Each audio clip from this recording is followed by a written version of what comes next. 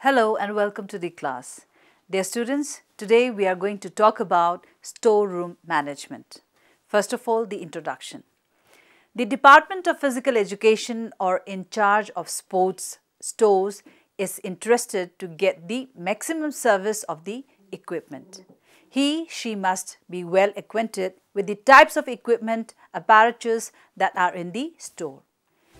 First of all, let us talk about needs and location of storeroom management. For the effective and efficient storing of equipments and locations, the following points needs due consideration. Number 1, it should have provision of proper ventilation for natural light as well as air. Otherwise, also it should be well lit and free of dampness. 2.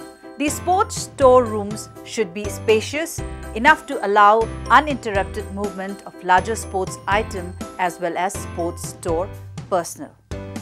Number 3, it should have long shelves, racks, stands, cages, frames, hangers, cupboards, boxes, containers, etc. to stack particular items of appropriate place. Number 4, it must have a well-regulated entrance with double door and double lock system and well-guarded windows and ventilations. Number 5, delicate and small articles should be kept in lockers or in safety boxes and taken care of more attentively. Number 6, the sports goods of the same nature should be placed at a particular place.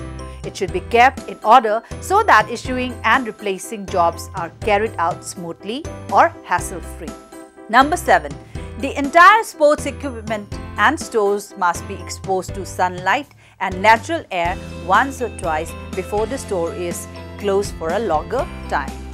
Number 8, articles which are made of leather or iron that are fungus or rust prone must be stored carefully with provision of regular checkup. Appropriate germicides, insect repellents, oil polish, etc. may be used to protect them before damage or decay. Some mechanism must be used or developed to have a moisture-proof place for saving the bowls, shuttles, rackets, shoes, etc. since moisture is an arch enemy of many articles. Number 9. The storeroom should be dusted, swept and cleaned regularly. Dust not only spoils equipment, it is also a very dangerous source of health hazards. Skin, eye and lung allergies are caused easily because of it. Number 10. Any sign of red holes or otherwise their presence or presence of termite must be taken seriously. Any amount of negligence in this regard can cause irreparable damage to the stores as well as equipment. Number 11. Annual physical verifications should be given to priority because it is the basic step towards the maintenance of stores, equipment and proper record of all kinds of equipment. It also helps to remind you promptly the place of each and every item which can be found as when required instead of wasting time in search of a particular item. Number 12. Unserviceable, damaged and worn out articles should not be scattered around but orderly placed at a designated place and disposed of as quickly as possible. Their presence for a longer time can create many problems like administrative, health, storekeeping, etc. Now let us talk about fixture and handling of equipment. The equipment of physical education should be kept according to the list and fixed planes. If they are kept properly, then we do not have to waste time in searching for them. While handling, the following things should be kept in mind. Number 1. To keep the physical education equipments in the institution, there should be a separate room, that is a storeroom. Number 2, to keep the equipment, there should be proper almirahs, racks and boxes. Number 3, there should be different place for different equipment. Number 4, value and glass articles should be kept in the almirahs and boxes. Number 5, wood, iron, rubber and synthetic fiberglass equipment should be kept separately. Number 6, every equipment should be stamped with the institution's seal. 7, the room in which the equipments are kept should be dry. There should not be any dampness in that room. Number 8, the room should not have white ant or rats. 9, insecticides should be used in the room. Number 10, the equipment should be kept safe from mud and dust. 11, the equipment should be kept safe from the sun. 12, volleyball, basketball, handball and football should not be filled with air all the time. 13, the rubber equipments should be kept safe from the sun. 14, the uniform should be kept clean. 15, after using the equipment, it should be kept safely in the polythene bags. 16, if the equipment gets wet, it should be dried. Now coming to the issuing procedure.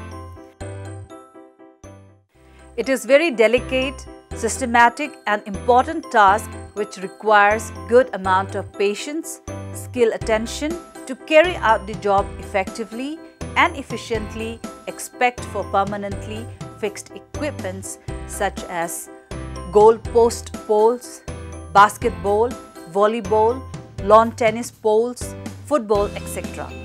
Special procedures are needed to store all other kind of equipment in spacious store furnished with racks, cupboards, boxes, containers, cages, shelves, hooks and hangers, etc.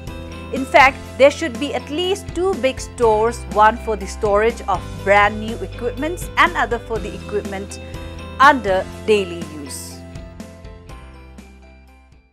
Also, some space should be earmarked for stacking the worn out or condemned equipments.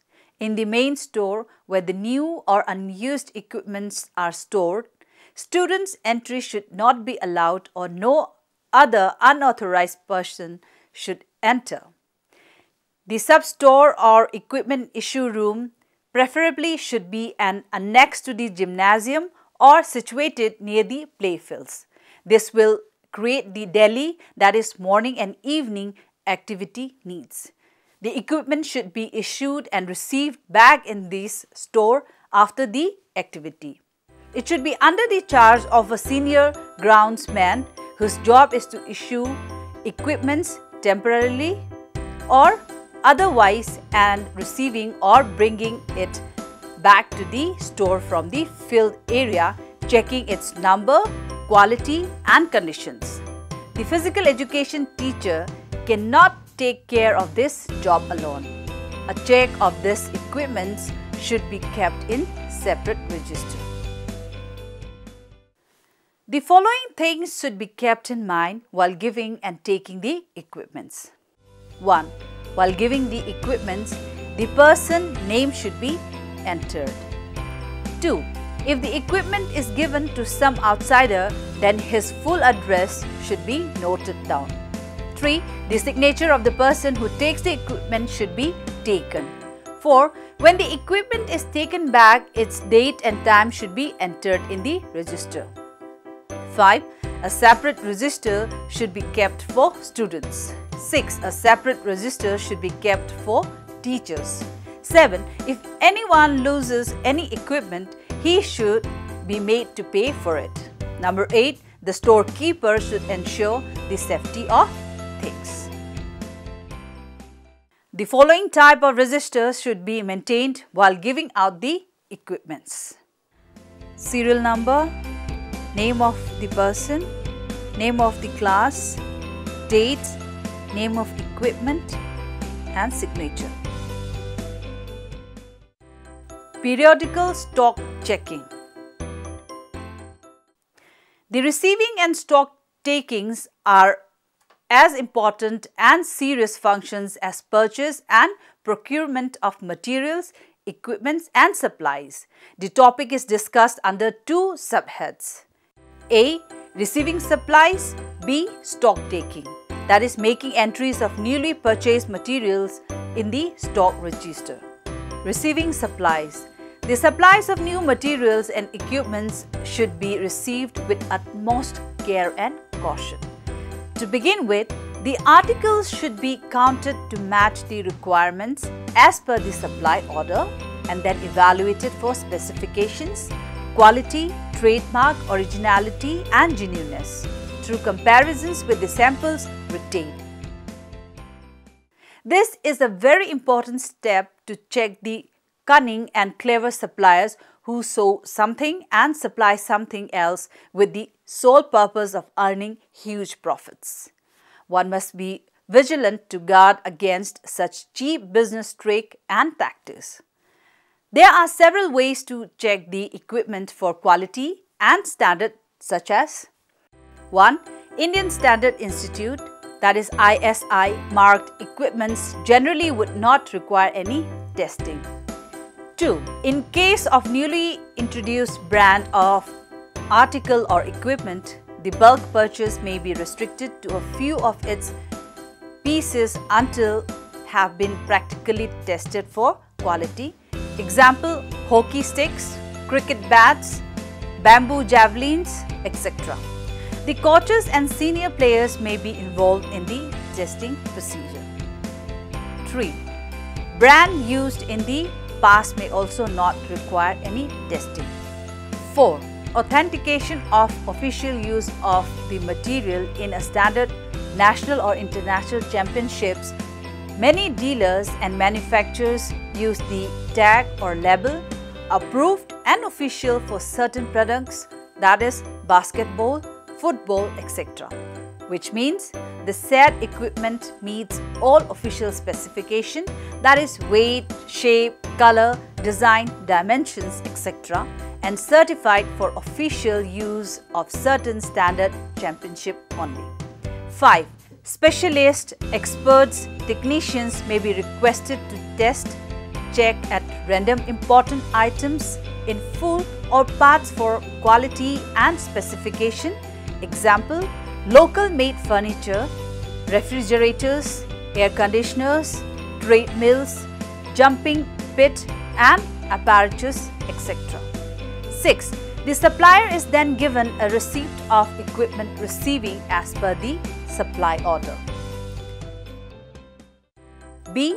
Stock taking, that is making entries of newly purchased material in the stock register.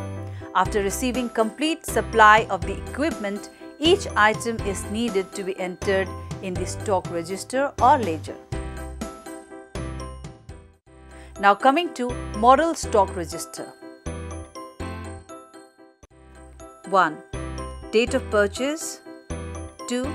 Source from where purchased. 3. Bill number with date.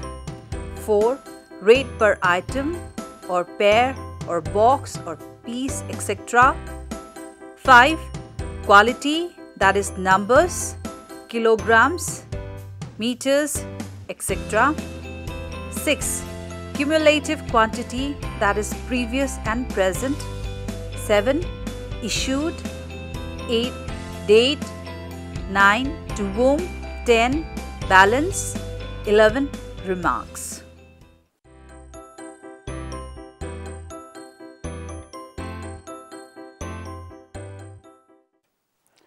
Dear students, after all the discussions we had today, we can conclude that the sports goods of the same nature should be placed at a particular place. It should be kept in order so that issuing and replacing jobs are carried out smoothly or hassle-free. Annual physical verification should be given top priority because it is the basic step towards the maintenance of stores, equipments and proper record of all kind of equipment.